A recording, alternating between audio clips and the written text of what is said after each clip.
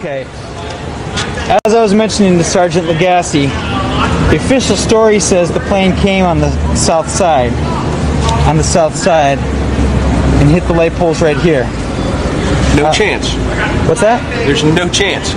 If, and as a matter of fact, I know for a fact that this light pole, well, you can't really see it, but there's a light pole here that was knocked down, and there was a light pole here that was knocked down. Not any over here. They were here. And there's no way the plane was over here. If anything, the only indisputable fact is the angle was different.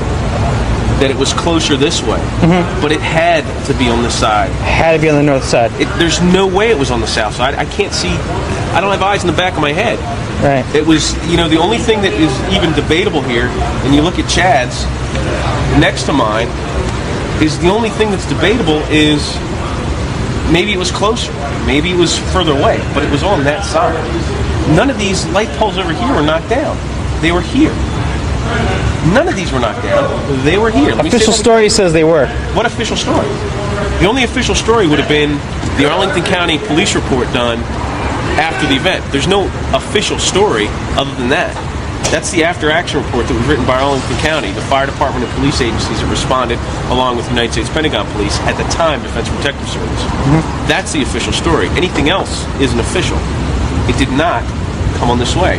I've never seen anything that said it was on the south side of that gas station, ever. Okay. Ever. Okay. That's the only, you know, I'm trying to maintain an even strain here, but these were the light poles. This is where the taxi cab was, right here, not over here. Nothing happened over here, period.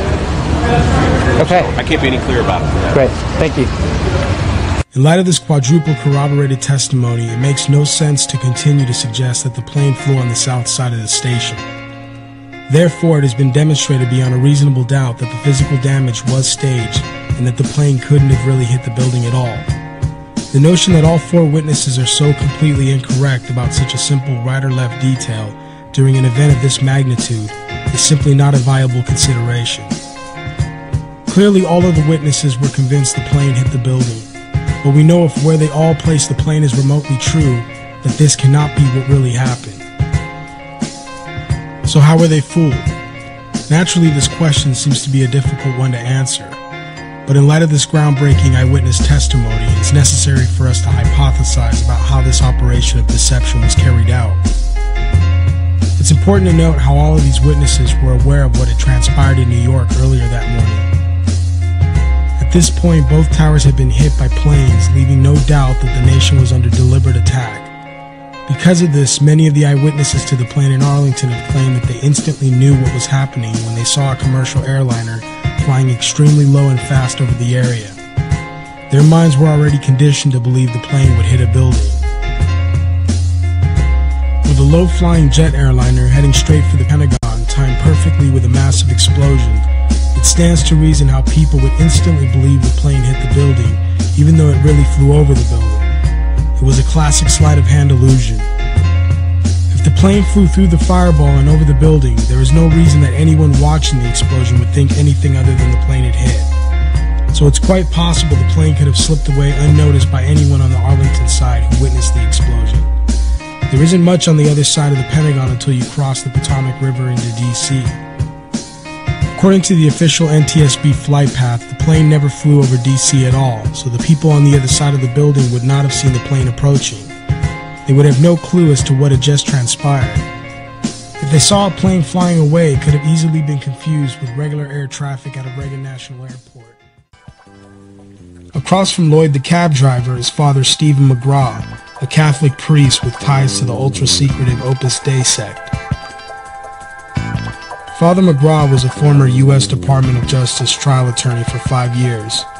He left that for the seminary, which he stayed in for 4 years until he became a priest 3 months before 9/11. He is a prime example of someone who admits they deduced the poles being hit and hitting the cab, rather than actually seeing it.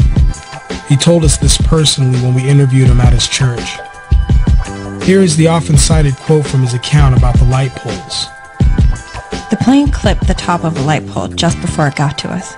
injuring a taxi driver whose taxi was just a few feet away from my car.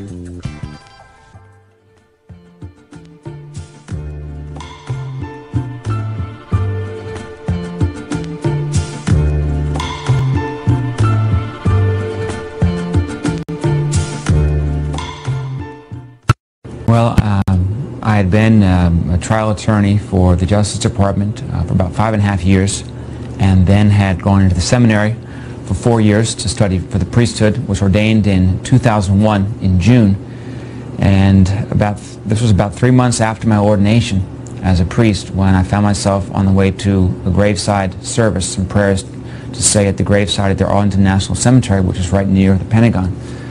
And I basically made a turn too early on my way to the service at Arlington National and ended up right in front of the Pentagon on Route 27, which goes just right in front of the building. You didn't even know it was the Pentagon. I didn't even know it was the Pentagon. I mean, I've grown up in this area, but I just am basically never over there. Besides, you can't really tell it's five-sided anyway, so I didn't even know it was the Pentagon. So, but I was just in traffic. My main focus was that I was late for this service, and we were stuck in totally standstill traffic, just sitting dead still on the highway with the rest of the cars right in front of the lawn there. I was in the left lane of the highway of Route 27 on the way with the Pentagon on my right. So I was on the traffic side of traffic closest to the Pentagon. And basically, without warning, there was just the sensation of something coming over the top of us. I didn't see anything in that first instant, but it was just a sense of something coming over the top of our cars, maybe about 20 or 25 feet. It seems the plane was so low that it hit a light pole that was just on the edge of the highway, on the far side there. Before it came over the highway, it clipped this pole, which I heard ended up being knocked over and hitting a taxi, which was near my car. Now, do you remember which pole it was, or was it the entire pole itself, the large part, or was it a piece? That's a good question. My recollection is vague on that point, but you just saw it bounce over and just kind of... I didn't actually see the light pole go over or anything. No, I believe I later saw the evidence of the pole having been knocked over. Okay. And I think that was just that after the fact saw the evidence piece of the light pole. I think I may have only recalled seeing the top part of the pole, so maybe that was the only part that actually got knocked off. It may not have been the entire pole getting knocked down, but there was that. I think that may have been the first noise, perhaps, in that first second that was sensed, the noise of clipping the light pole. Because then the next incident was simply, I guess, the natural reaction, looking over to my right, and because the plane came right over, and I did see the plane as it came in. My recollections are simply that it came in somewhat controlled and straight. I mean, my sense was that it was coming in for a crash landing. I remember when I was about 14, the Air Florida plane crashed into the 14th Street Bridge right here in Washington, my sophomore year in high school, and just again a tragic accident just shortly after takeoff, and the pilot that was, I guess, the best he could do. And so that was my sense, although it seemed so strange to crash, but just that he had, whatever had happened, that he was just making that crash landing, but just did it right in front of the building, and then crashed into the building immediately. Did it hit the trailers? There was trailers, I suppose, that were out. There was a generator trailer, and then were there other trailers that it hit, that it flew into? I did not see anything like that. I will say that I have a memory, which was, you might say, revived after the fact, of the plane bouncing on the lawn before it went into the building. That came to me basically after actually hearing other witnesses, hearing of other witness testimony. I heard that other witnesses had reported that the plane had bounced, had hit the ground before it crashed into the building. And then when I heard that, I thought, it sort of provoked something, and I thought, yeah, that's the image. That's the image I remember having. I think I kind of had the image at first, and then it seemed kind of strange that it would actually have bounced first in that split second, And then it kind of came back to me more after people said that. I thought, well, yeah, that is my impression of what happened. That it bounced first hit the ground at some point, hit the ground and then went into the building. The memory that was clearest that I had from the very beginning, which never left me, was just after the crash, the plane just disappearing. I mean, into the building basically, just disappearing. But then just these two, out of the top two windows of that side of the Pentagon, just these two huge billows of like fire coming out of the top two windows. They were. I mean, the planing I guess came in lower, but somehow it seemed like it was those top two windows, more or less in the middle of the building, that the flame just came billowing out, and at the same time as the explosion and everything. There was those two billows of flame. It seemed out of the top two windows was what I recalled. Okay. And you immediately after the plane had crashed, you got out of your car about 45 seconds later, right? Perhaps about 45 seconds later, yes. My car was in the left-hand lane, and after that initial moment when I seemed to remember the kind of the gasp, around me from the other cars, no one, of course, was going anywhere in the traffic. So it was in a sense easy enough to just grab my prayer book for the sick and the dying, my holy oils for anointing the sick and the dying, and my purple stole, which priests wear when they're ministering to the sick. And so I got out of the car and just left it there and walked across the one or two lanes of traffic, whatever it was. I was always in the left-hand lane, walked across the rest of the traffic, and just went over to the guardrail and just was on the lawn there. Maybe in the first, after about a minute or so, I guess. And you actually saw it enter the building?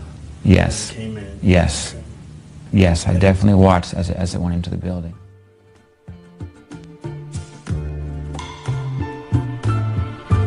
It's important to note that light poles 3 through 5 were perfectly within Father McGraw's field of vision, but he only makes reference to the light pole that hit the cab that he actually deduced. His account is often cited as witness to the light poles being clipped, but you heard him just admit to us that he did not see any light poles clipped and merely deduced this after the fact. This is the case, although he claims the cab was a few feet from his car. Interestingly, he says he grew up in the area, was a Justice Department attorney for 5 years, and claims he didn't know the building he was next to was the Pentagon. Why then would he know where the 14th Street Bridge was, which is right next to the Pentagon?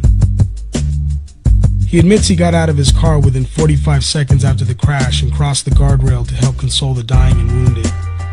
The problem is, Mark Ferrum, Navy Times photographer, remembers it differently.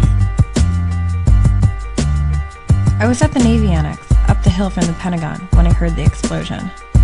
When the explosion happened, I ran down the hill to the site and arrived there approximately 10 minutes after the explosion. Then on a military press site, he literally had the stole in one hand and a prayer book in the other, and in one fluid motion crossed the guardrail, said Mark Ferrum, a reporter from the Navy Times, who witnessed McGraw in the first moments after the crash. How can Mark Ferrum witness Stephen McGraw cross the guardrail within 45 seconds of the crash when he wasn't there for 10 minutes? One or both of them is either remembering inaccurately or lying. Opus Dei member FBI agent Robert Hansen was found guilty of spying for years. He was good friends and parish members with fellow Opus Dei member Louis Freeh, the then director of the FBI, who many claimed helped in the Oklahoma City bombing cover-up. We can't ignore the air of mystery and political intrigue surrounding the Opus Dei sect of the Catholic Church. But nevertheless, Father McGraw looked me dead in the eye and without blinking said, "Yes, I saw the plane enter the building."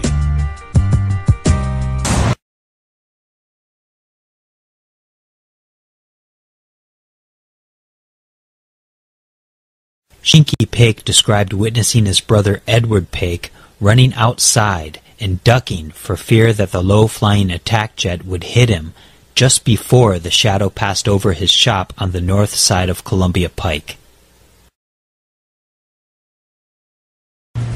Hello, my name is Shinky Paik, and you asked me. Okay, where were you on the morning of September 11th? Well, we were in the sitting in the office, and we were listening what happened in New York, World Trade Center, and there was a news said the airplane hijacked, and then it's coming this way. And we're sitting, and all of a sudden we heard some roaring and rumbling. Something is kind of hitting us. Very imminent things could happen. So we look at each other, and it really, the noise is unbearable. And at the last moment, my brother jumped out the office, and as soon as he went out, he was just scooping down. And then I was sitting here and then standing, and then I think at that moment, the big airplane just flew over. As soon as he went out, jumped out, he was scooping down and on the ground, and then I think he thought something hitting him, and I see here inside, I saw here the kind of blacking out a little bit momentarily, yeah. Although Shinky did not see the plane, the flight path that his brother Edward described and illustrated in 2006 fatally contradicts all official reports, data, and the physical damage. It almost hit these roofs over here. Yeah. So we saw it fly. It was coming from like this way, coming from there to this way. Okay. And then at the time, feeling it looks like it almost hit my roof. That much lower. Kind of the body side over the building, and the wing is this way. Oh, so you're saying the body was over the building? Yeah, a little over here. The body, the stand over body here. Okay.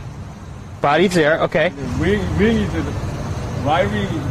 That's the direction.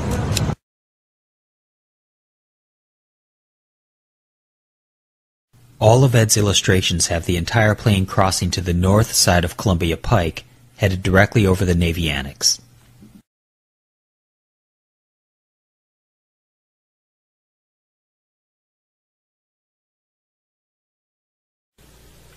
Edward's assertion that the plane crossed to the north side of Columbia Pike and flew directly over the Navy Annex has been corroborated repeatedly by several other witnesses who were in a variety of excellent locations to be able to judge. Were you between the wings of the Navy Annex or out on the... I was right at the edge of being on the outer portion, okay? So and when the plane went right over the top of me, I was within 10 feet of the edge. I was inside, flew over the top of me, okay? And which is like, it's right on the edge and I'm right here, okay? If the Air Force Memorial had been built, the airplane would have ran into it.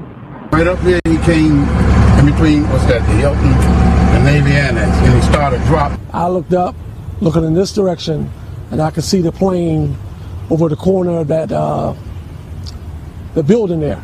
What building? That would be the Naval Annex. Navy Annex? Yeah.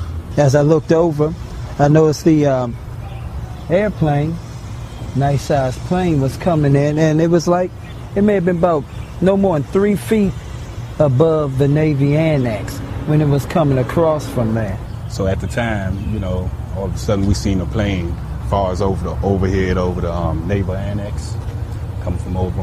Where in relation to the Navy Annex was the plane? Did it come when I saw the airplane, he was practically in front of the Navy Annex. It is also corroborated by the eyewitness's placement of the plane on the north side of the former Citgo gas station.